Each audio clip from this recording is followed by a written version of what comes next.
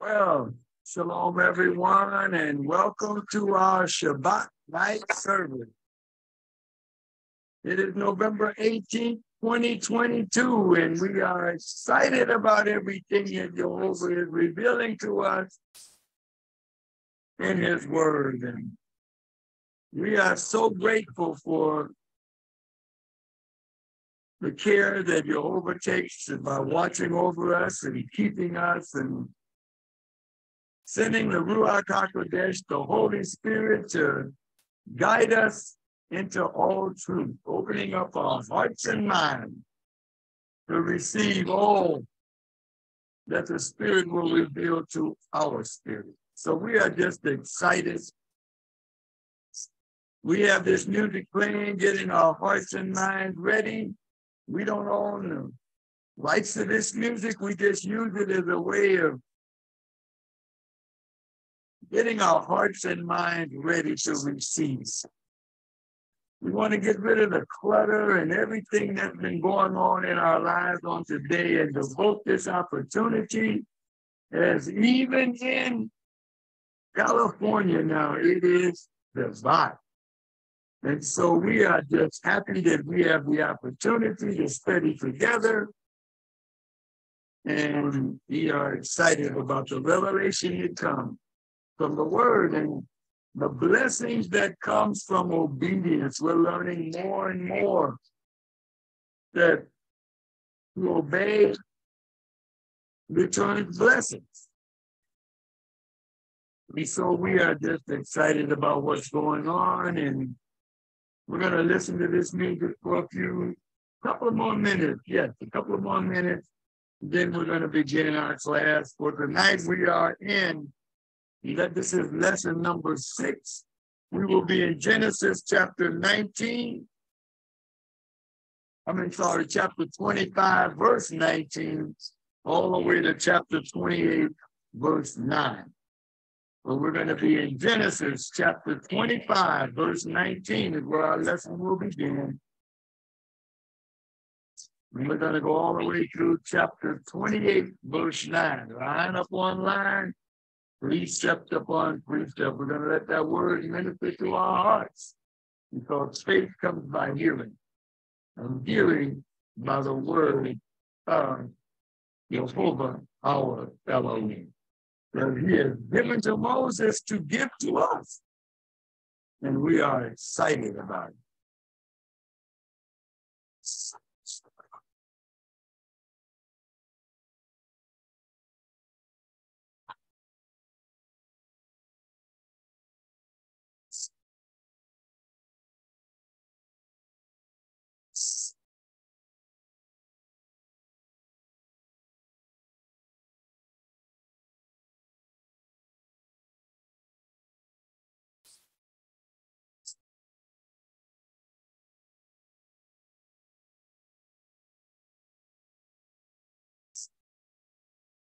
We had a great class on Wednesday night in our Wednesday night Bible study. As we're studying the history of what we believe, how it come about that believers in Yeshua, what information kind of governs our understanding of what it is to be a child of God. So don't forget to join us on Wednesday night and get those nuggets that we're sharing with one another. All right, our music is over. And I'm going to shut off this phone. So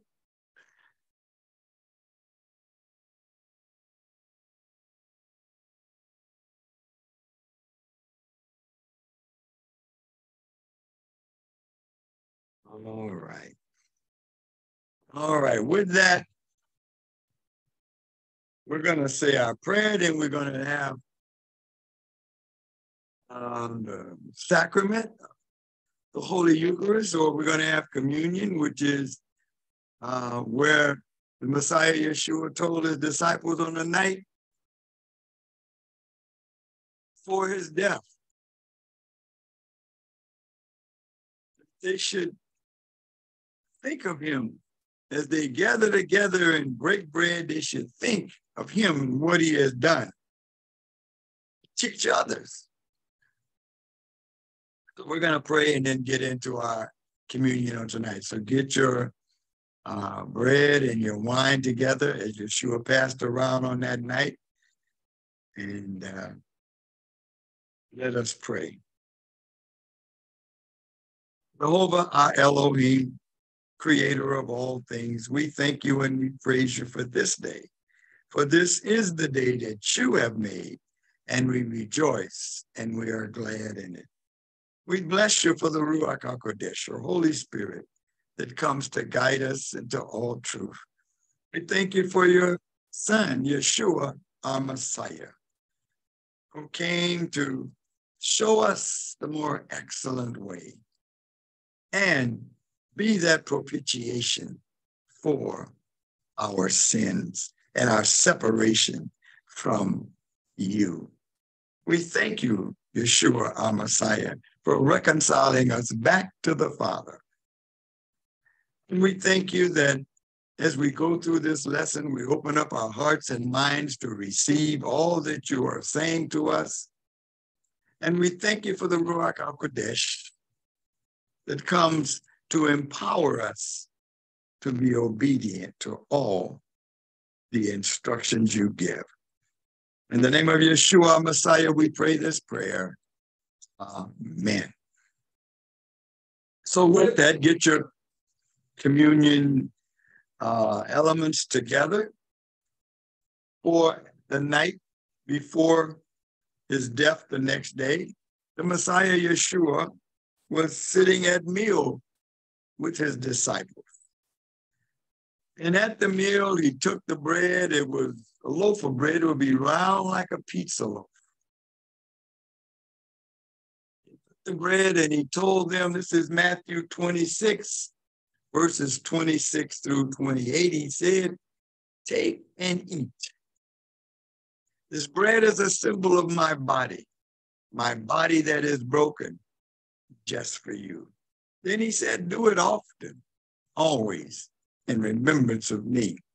And so they ate.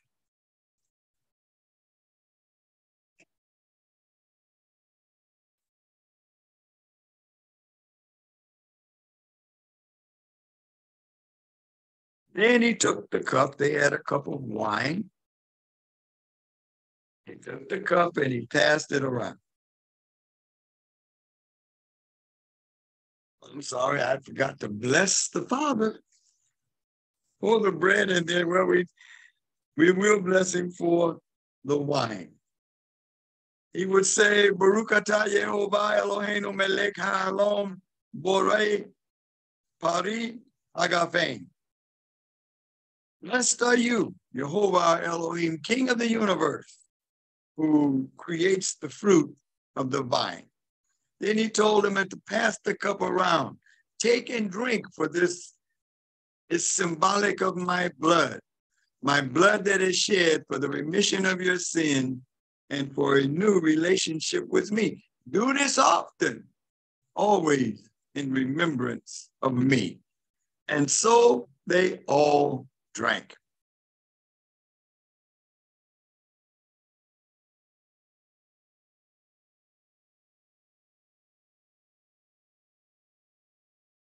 And we thank Jehovah our Elohim for this opportunity that he has provided for us to be obedient to what Yeshua, our Messiah, told us that we should do.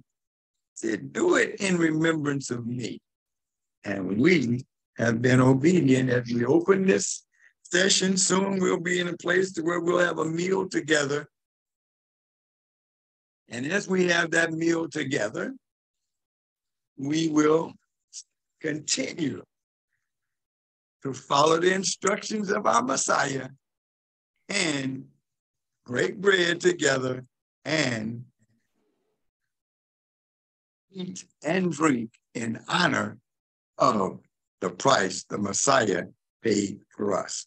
So just give me a few seconds. I got to go get me a cup. I forgot my cup on the other table.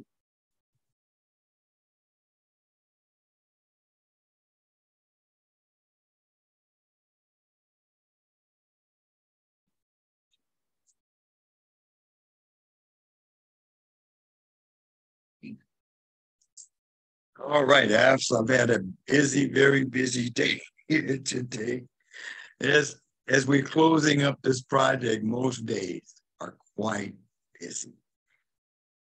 So I get an opportunity right around 3:30 or 4 o'clock to kind of just take a deep breath, put my notes in my daily journal, and then prepare my mind by listening to music and just meditating on the word. So thank you again for joining me. Now let's get our screen changed.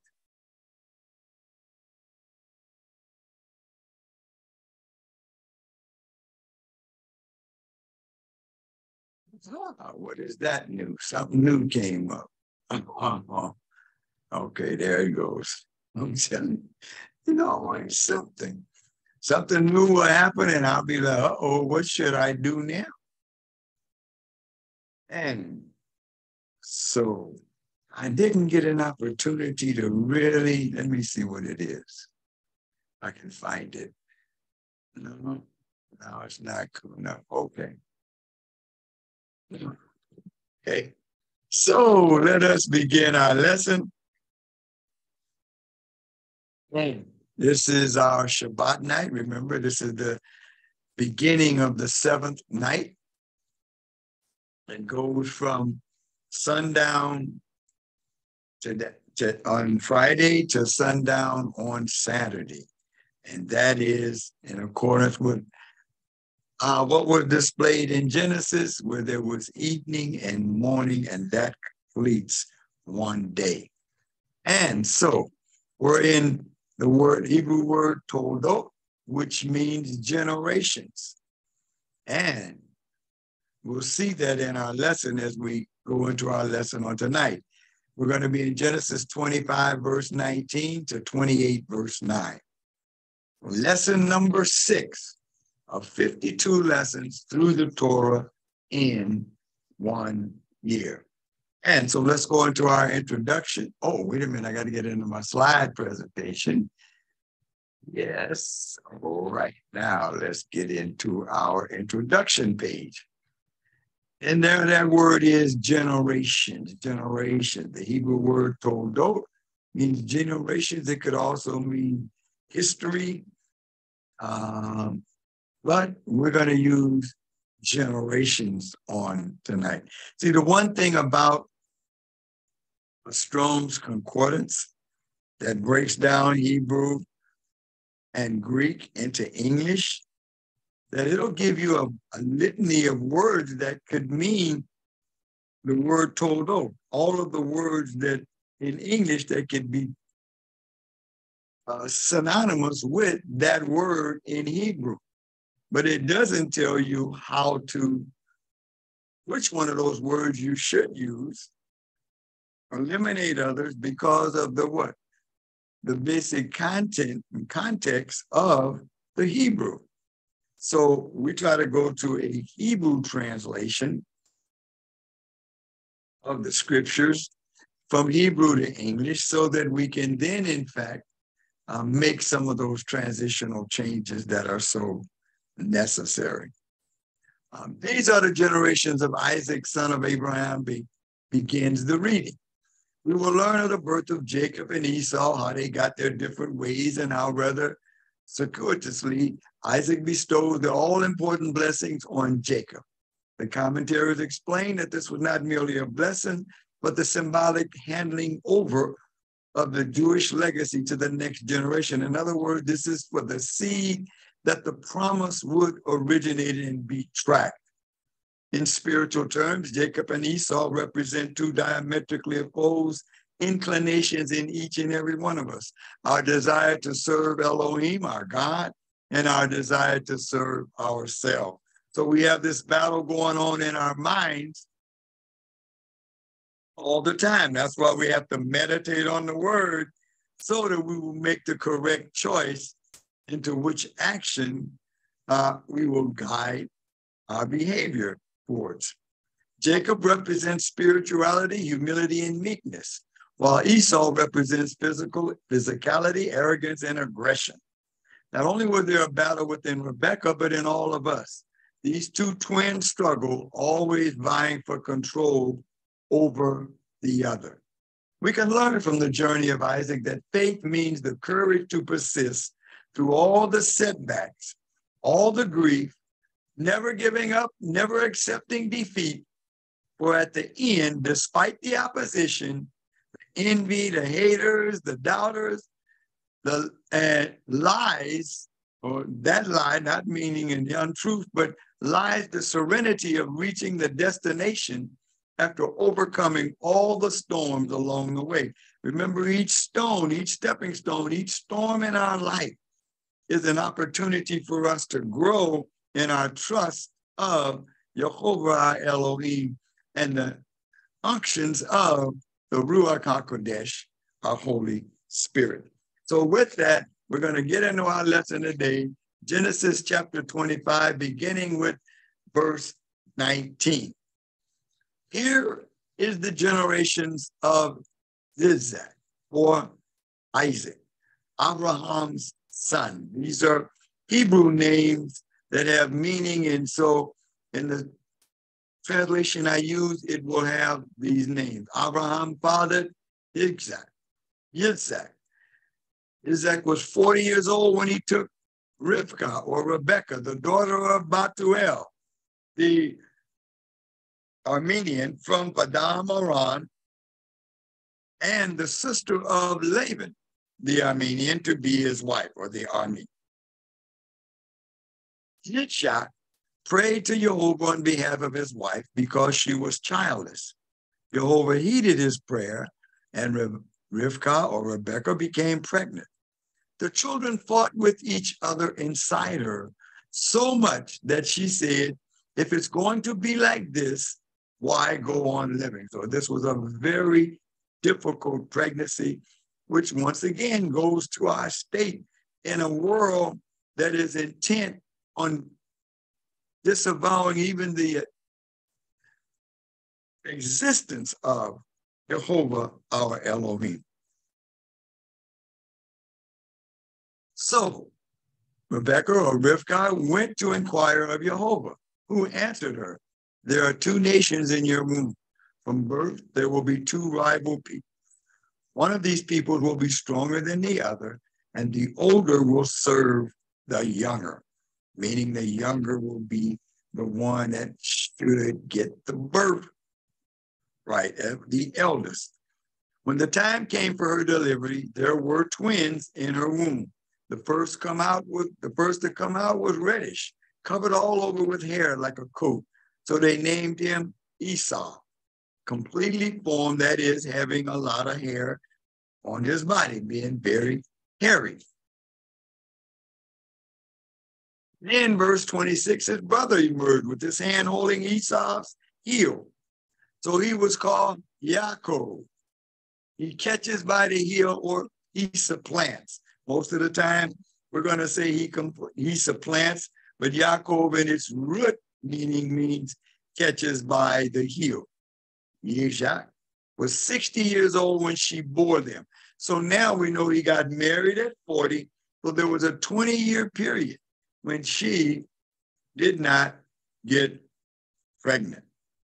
The boys grew, and Esau became a skillful hunter and outdoorsman, while Yaakov was a quiet man who stayed in the tents.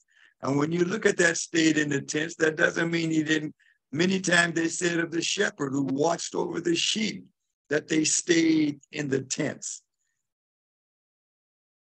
Isaac favored Esau because he had a taste for game, and Rivkah, or Rebekah, favored Yaakov.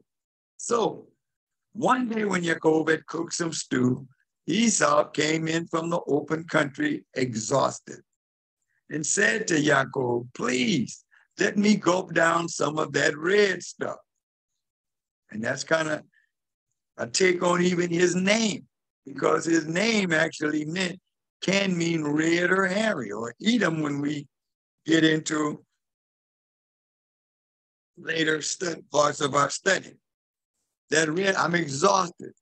This is why he was called Edom, or when we say Edom, or red. So Another name for Esau became Edom, which meant red. These names mean something.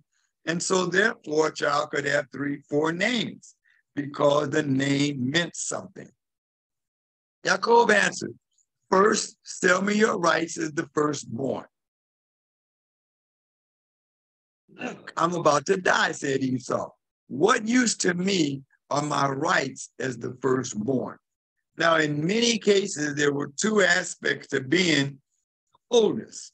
Number 1, you got double because your lineage was passing directly through you, you would get double for your upkeep of the rest of the family, and for yourself and the rest of the family would get the other third. So you would get 2/3 and the rest of the family would get 1/3.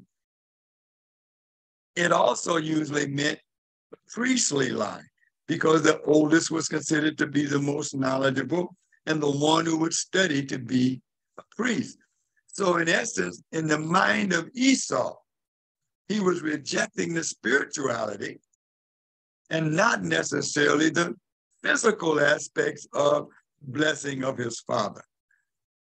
Yaakov said, first swear to me. So he swore to him. So now Esau is going to what?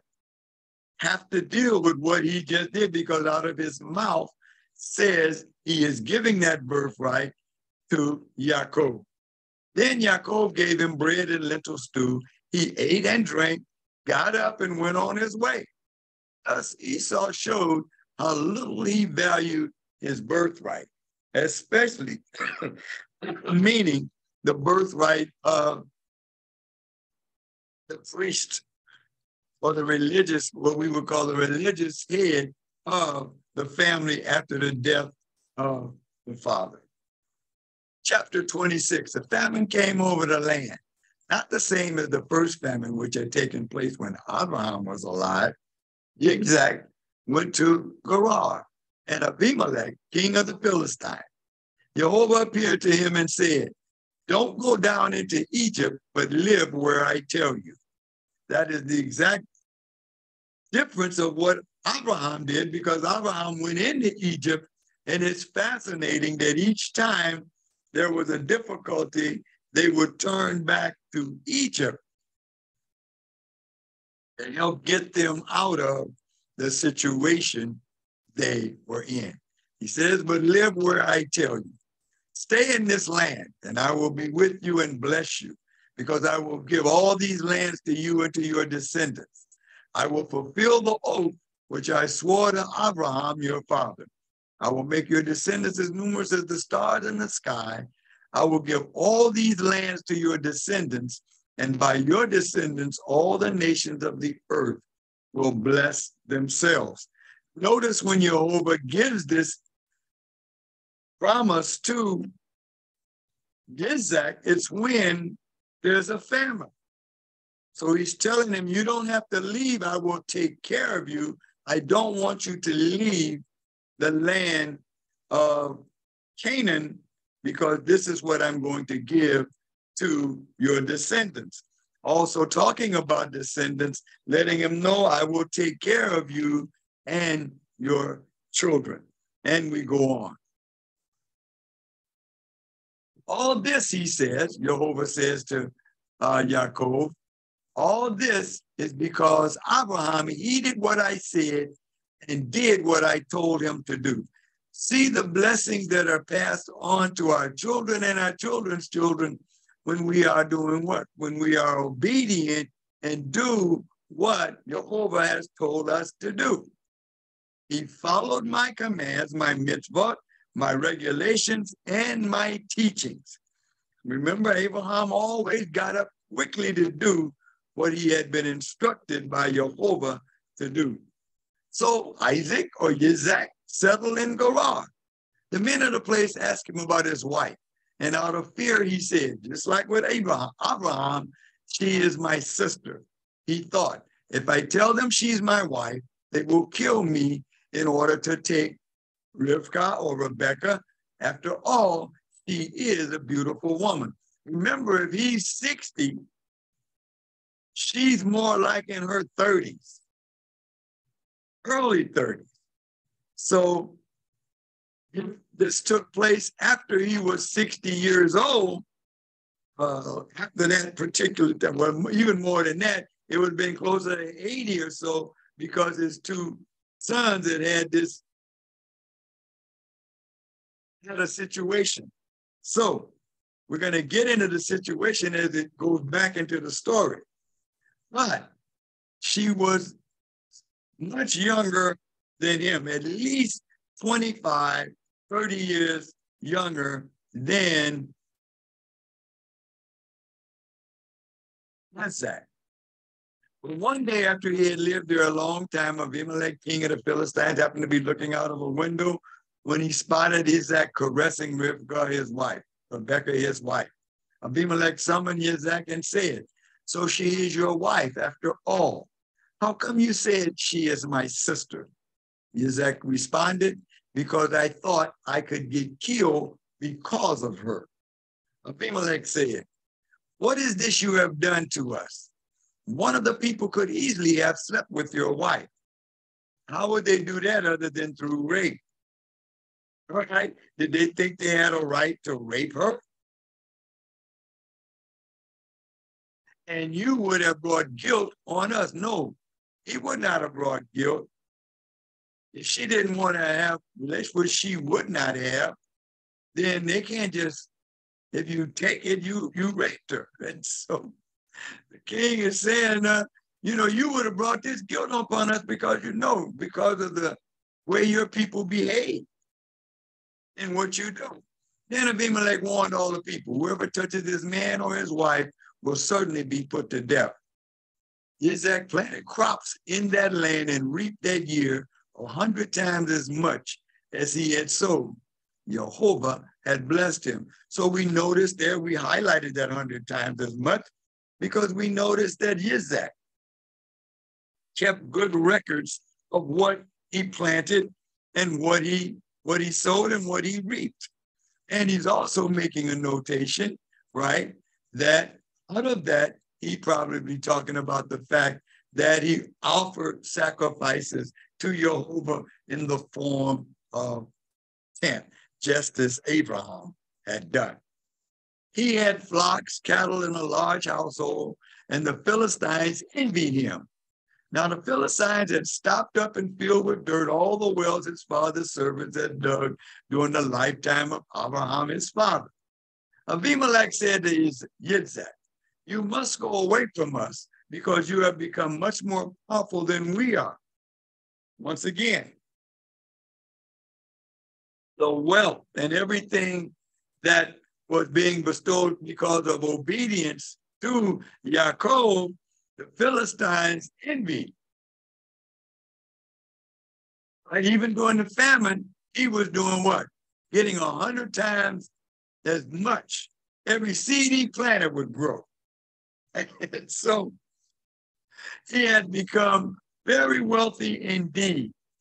He had flocks, cattle, and a large household, and the Philistines envied him. I repeated that, I'm sorry. Now the Philistines had stopped up and filled with dirt. See what envy does? In the desert, wells are the most precious thing that you could have. But rather than use the wells for their benefit, they filled them up with dirt so that it wouldn't be known that Abraham had dug the well. Abimelech said to Isaac, "You must go away from us." So we'll get to verse 17. So Isaac left, set up camp in Vadi Gerar, and lived there. Isaac reopened the wells which had been dug during the lifetime of Abraham, his father. That's important to understand. Wells are the most important thing in the desert dry land. Why would you fill them up rather than acknowledge that someone else dug them or had claimed to them? You were more powerful. But now as he's getting flocks and land and everything he's doing is prospering and Jehovah is protecting him, then they tell him to go. Rather than just try to take it, they say, "You go away."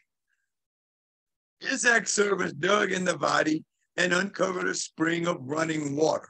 But the herdsmen of Gerar quarreled with Yitzhak, herdman, claiming that water is ours.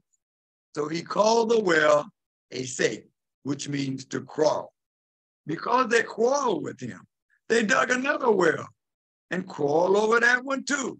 So he called it Sitnah, meaning enmity. He went away from there and dug another well. And over that one, they didn't quarrel. So they had enough now. The other two that Yitzhak gave to them, even knowing that he had dug them, allowing them, you just go ahead, I'll get enough. So he called it Rehoboth, meaning wide open spaces, and said, because now Jehovah has made room for us, and we will be productive in this new land. So now he's saying, since we're not arguing and fighting, that means Jehovah has stepped in, and now we have peace. From there, Yitzhak went up to Beersheba. Jehovah appeared to him that same night and said, I am the Elohim of Abraham, your father. Don't be afraid, because I am with you. I will bless you and increase your descendants for the sake of my servant Abraham. Remember, in the place called Beersheba, meaning the wells, is where Abraham had settled. And then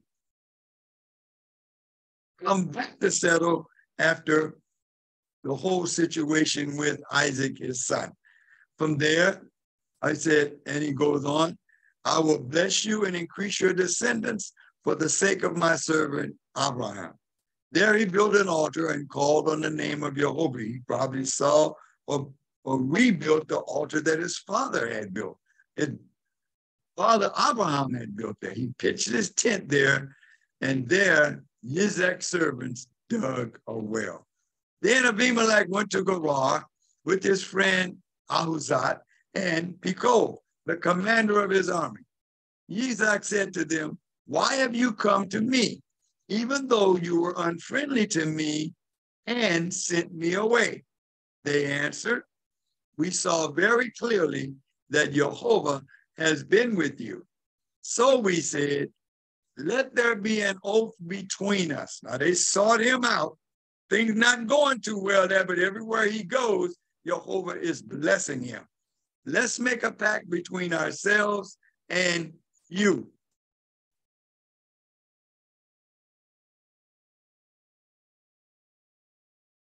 Fact is that you will not harm us, just as we have not caused you offense, but have done you nothing but good and sent you on your way in peace. So now they're saying, we did you a good thing. We didn't want any problems, so we sent you away, but we didn't want try to take what you had, nor do we cause war against you. He said, so that was good. We treated you good. Even though Yaakov had already told him, you didn't do me right. You sent me away from a place that I had made my home. He says, now you are blessed by Jehovah. Isaac prepared a banquet for them, and they ate and drank. This is the whole kindness and the ability to get along with others that he had learned from his father, Abraham.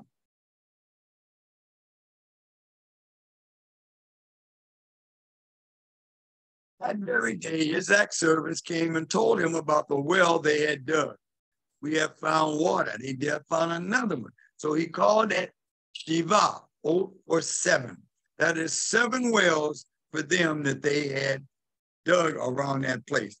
For this reason, the name of the city is Beersheba. Sheba. Well, remember, that's where Abraham settled and dug a well. So it is a total of 7 wells in that area to this day. When Esau was 40 years old, now he's gone to 40 years old, right? So remember, it was at least 60 years old when they were born to Isaac. So if he's 40, that means Isaac is 100 now. He's at least over 100 years old. He took wives of the Hittites, or the Yehudi, the daughter of Merer, the Hittite, and Basmat, the daughter of Elon, the Hittite, or the Hittite. But they became a cause for embitterment of spirit to Isaac and Rivkah, or Yitzhak and Rivkah. In other words, they didn't want their sons to marry someone from the land, just as Abraham had taught them, because you're going to create problems in terms of the promise that you have been given. So keep yourself in line. Chapter 27. In the course of time, after Isaac, or Yitzhak, had grown old and his eyes dim, so that he couldn't see, he called Esau, his older son, and said to him, "My son." And he answered, "Here I am. Look, I am old now. I don't know when I will die. Therefore, please take your hunting gear, your quiver of arrows, and your bow. Go out in the country and get me some game. Make it tasty the way I like it, and bring it to me to eat. Then I will bless you as firstborn before I die."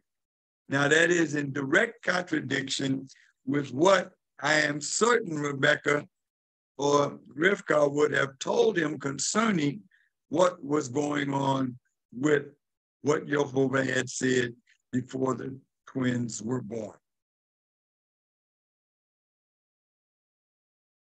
Rivkah was listening when, remember, they lived in a tent. Okay? So he was just behind another curtain when Isaac or Yitzhak spoke to his son Esau.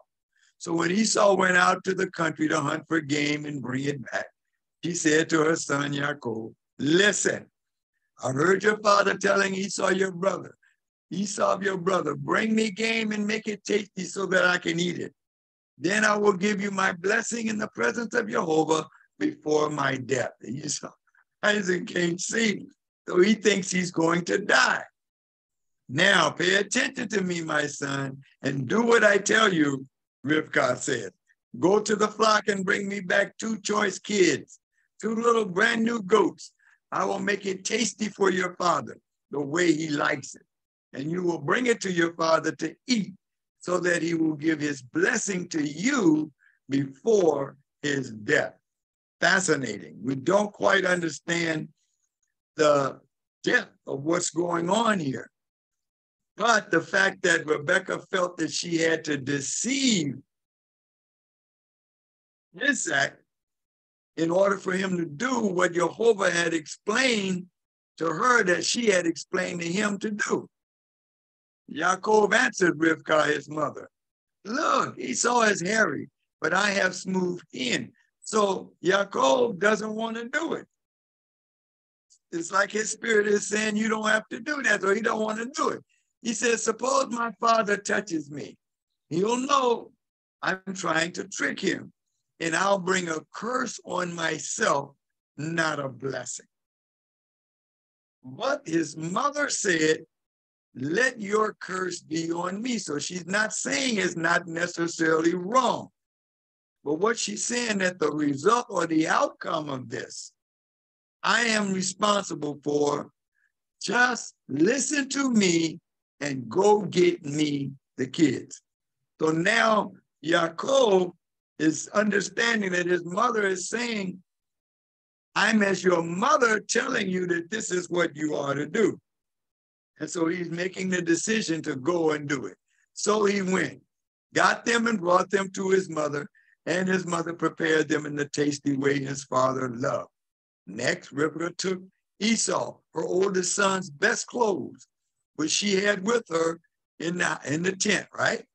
In the home or in the tent, and put them on Yaakov, her younger son. And she put the skins of the goats on his hands and on the smooth parts of his neck. Then she gave the tasty food and the bread she had prepared to her son Yaakov. He went in to his father and said, "My father." He replied, "Here I am. Who are you, my son?" Yaakov said to his father, "I am Esau, your firstborn. I've done what you asked me to do. Get up now, sit down, eat the game, and then give me your blessing." Isaac said to his son, how did you find it so quickly, my son? And he answered, Jehovah, your Elohim, made it happen that way. There's a whole lot. He basically said Jehovah is in this. But he didn't want to do it, but his mother told him, you have to do it because I'm commanding you almost to be obedient to what I'm saying. I know better than you. Verse 21, Isaac said to Jacob, come here close to me so I can touch you, my son, and know whether you are in fact my son Esau or not. Jacob approached Isaac, his father, who touched him and said, the voice is Jacob's voice, but the hands are Esau's hands. However, he didn't detect him. Another interesting point, that he says that the voice is not the voice of Esau. It's like Jacob is trying to disguise his voice. However, he still didn't detect him because his hands were hairy like his brother Esau's hands, so he gave him his blessing. He asked, are you really my son, Esau? And he replied, I am, he said. Bring it here to me. I will eat my son's game so that I can give you my blessing. So he brought it up to him and he ate. He also brought him wine and he drank. He gonna really help him out. He didn't give him water, he gave him wine to drink to make sure this goes down. So he brought it up to him and he ate. He also brought him wine and he drank. Then his father Isaac said to him, come close now and kiss me, my son. He approached and kissed him. Ishak smelled his clothes and blessed Jacob with these words. Remember, those were the clothes of Esau. See, my son smells like a field which Jehovah has blessed. So may Elohim give you dew from heaven, the richness of the earth, and grain and wine in abundance. So he goes to him, and the first blessing is the blessing of the word coming from heaven, which is the spiritual blessing. You will be the priest of the family. The richness of the earth, in other words, the physical aspects, the blessing will come because of your obedience. And grain and wine in abundance. May people serve you and nations bow down to you. May you be Lord over your kinsmen. Let your mother's descendants bow down to you. Cursed be everyone who curses you, and blessed be everyone who blesses you. The blessing that Jehovah gave to Abraham has been repeated to Isaac, Jacob, and Isaac, Isaac, and now he's given that same blessing, passing it on to Jacob. But as soon as Isaac had finished giving his blessing to Jacob, when Jacob had barely left his father's presence, Esau, his brother, came in from his hunting. He too had prepared a tasty meal and brought it to his father. And now he said to his father, let my father get up and eat from his son's game so that you may give me your blessing. Now this blessing is much more in line with the what? Double portion. Not the priestly line. He didn't care that much about that, but he definitely wants that physical aspect of the double portion. Isaac, his father, said to him, who are you? And he answered, I am your son, your firstborn, Esau. Isaac began trembling uncontrollably and said, then who was it that took game and brought it to me? I ate it all just before you came, and I gave my blessing to him. That's the truth, and the blessing must stand. So now it's like giving up an oath to Jacob that this is what Jehovah has spoken to you. So now he's saying, I can't take it back. It has to stand. He goes on. When Esau heard his father's words, he burst into loud, bitter sobbing. Father, bless me too, he begged. He replied, your brother came deceitfully and took away your blessing. Esau said, his name is Yaakov, he who supplants. Really suits him because he has supplanted me these 2 times. He took away my birthright as the priest, and here now he has taken away my blessing as the head of the house. Then he said, haven't you saved a blessing for me? Isaac answered Esau, look, I have made him your Lord, his master. I have given him all his kinsmen as servants, and I have given him grain and wine to sustain him. What else is there that I can do for you, my son? Esau said to his father, have you only one blessing, my father? Father, bless me too. Esau wept aloud, and Ishak, his father, answered him, here, your home will be of the richness of the earth, talking about the physical aspect, since you have rebuked and did not want the spiritual aspect, and then the dew of heaven from above. So if you treat the land well and obey what Jehovah commands, you will do well. You will live by your sword and you will serve your brother. But when you break loose, you will shake his yoke off your neck. In other words, he knows he's going to be very angry, but you have to get over that anger in order to be blessed. In the manner in which Jehovah will bless you. Esau hated his brother because of the blessing his father had given him. Esau said to himself, he spoke out loud, but didn't nobody was around. The time for mourning my father will come soon. Because Ishak had told him, I think I'm about to die. Then I will kill my brother Yaakov. But the words of Esau,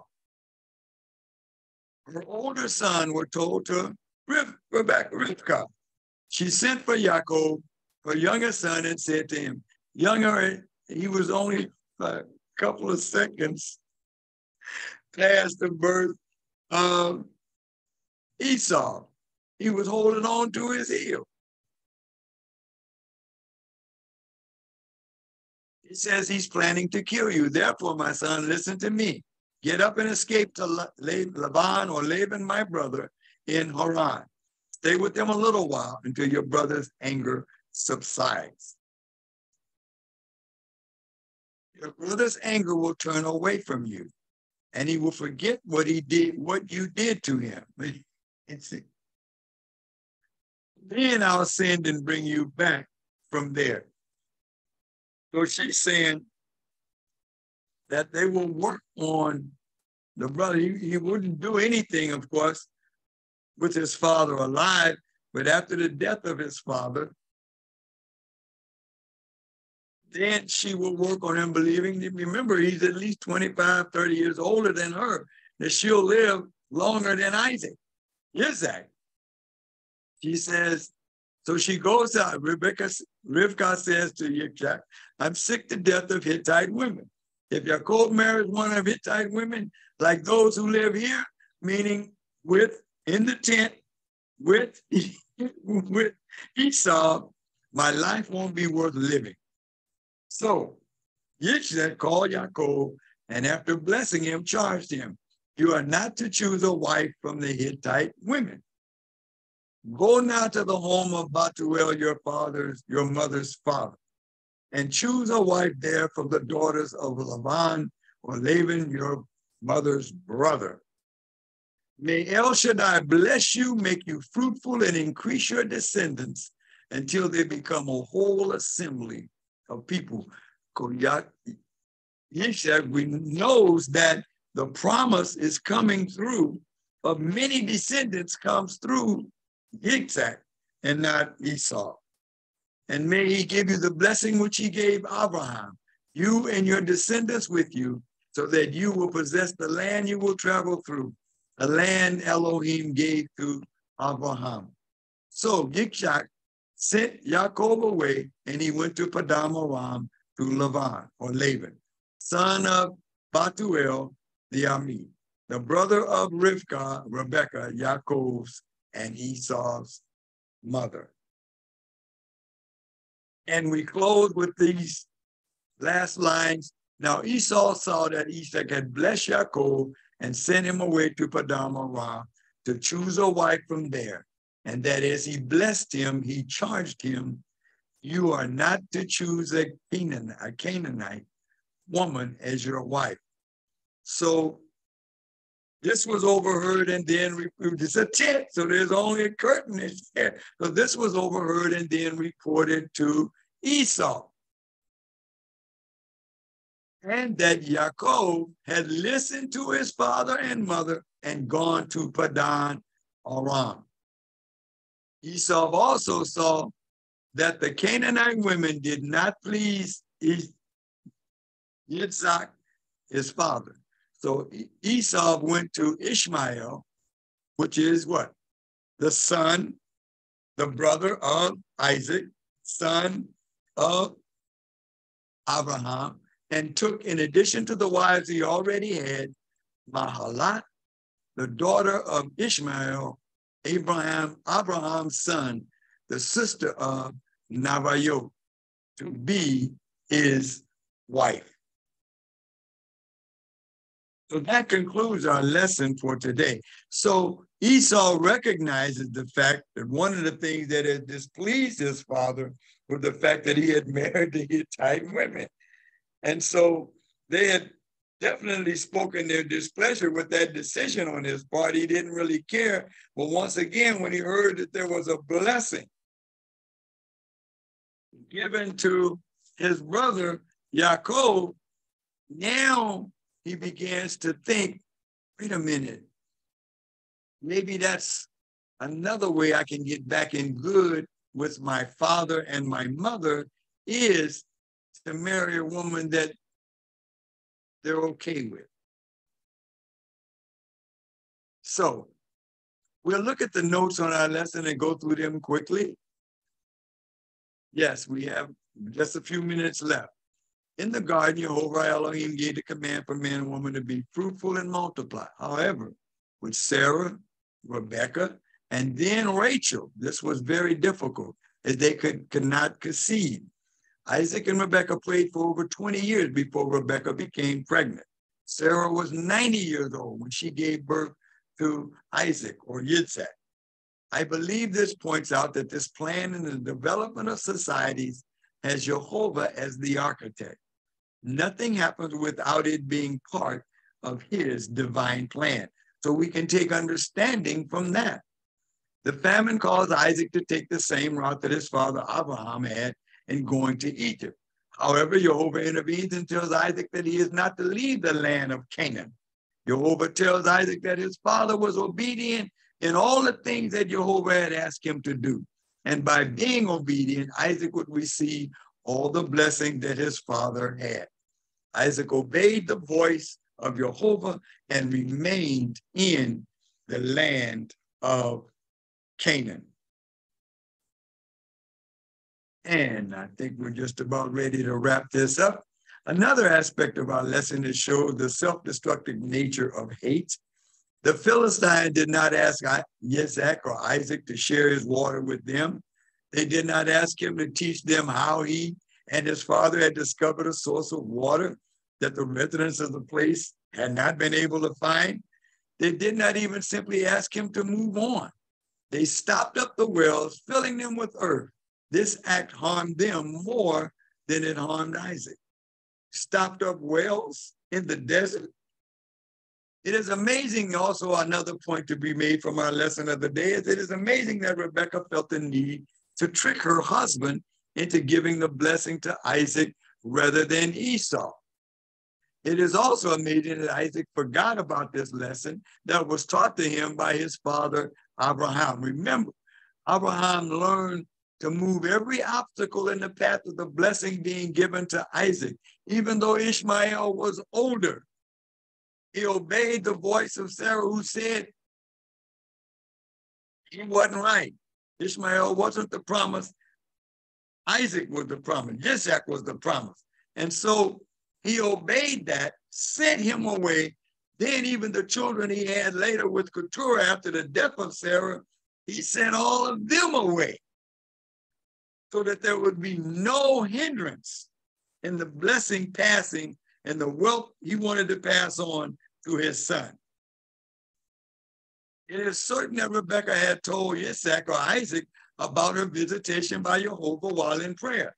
Yet in the mind of Isaac, he was going to give the blessing of the firstborn to Esau.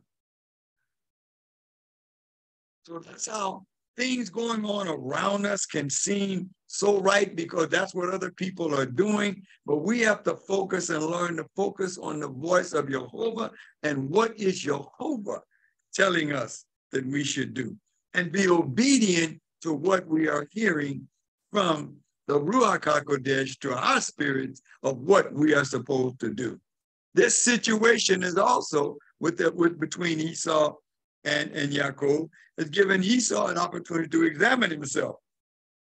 And so he realizes that one of my problems in my relationship with my mother and father is I married these Hittite women and they didn't want me to, but I didn't care. I wanted them. So he goes to Ishmael, feeling like, nah, they're not gonna tell me I can't marry one of my uncle's daughters. They're not gonna tell me that. So I will please them in doing what I'm doing. That did not eliminate the problem of the other Hittite wives, but it does show that Esau was looking to please his parents. Tragically, children from the finest homes have gone terribly astray. If we don't transmit a healthy value system to the next generation, the vacuum will very likely be filled with other willing teachers, such as the society around us, many of whom we may not approve of. So if we don't teach these values and give the understanding of the scriptures to our children, and we know that in this sinful world they have a difficult time, even as all of these false teachers have messed up the teachings of Jehovah our Elohim through the scriptures, that we don't follow the scriptures as we should, which is one of the reasons our children don't follow what it is we're instructed in, which is the reason why we get into these classes, so we can learn what it is we're supposed to do. And Jehovah will then bless us through our obedience and transfer this to our children. At least we will be that living epistle of what Jehovah has instructed us to do and follow through on that. With that, that ends our lesson for today. Let us pray. Jehovah my Elohim, we bless you for this day. This is the day you have made. And we thank you for this opportunity to come together and study your word. We thank you for the Ruach HaKodesh, your Holy Spirit that comes to guide us into all truth. And we thank you for Yeshua, our Messiah, who has come to reconcile us back to you. And as part of the gift of reconciliation, he has given us Ruach HaKodesh to guide us on our journey in this life and to empower us to not only hear what you're saying, but to do what you would have us to do. And it's in the name of Yeshua, our Messiah, that we pray. Amen. All right, everyone. I'll see you on Wednesday night when we get into, once again, we will get into our lesson of the system of beliefs that we have been given. All right, we made it just in time. Shalom. Have a great Shabbat, and I will see you Wednesday night for our Wednesday night Bible study. Shalom.